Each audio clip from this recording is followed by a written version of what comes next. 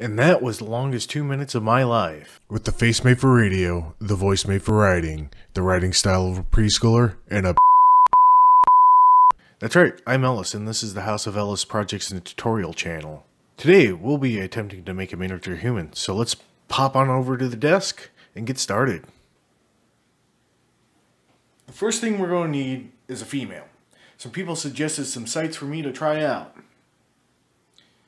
I don't think this lumberjack website is what I'm looking for. It's just all wood.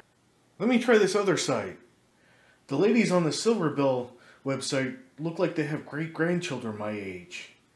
Okay, I guess I'm going to have to find one the old-fashioned way. 3 hours later. I found a suitable female, so let me get her on the desk and get to work. I think that monetize means to make a stereo signal into a mono one, so demonetize has to mean to turn a mono signal into a stereo one. Okay, with that step finished, we will need to let the incubation chamber rest for a little while, like you're making bread. So let's go ahead and set it aside and we'll come back later. Are you sure you want to do this overplayed meme? Okay. 9 months later.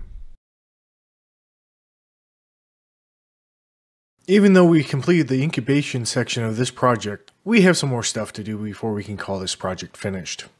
Fortunately, there is a guide to taking care of mini humans, which I have linked down below. Thanks for watching, fellow YouTubians, and until next time, get some sleep.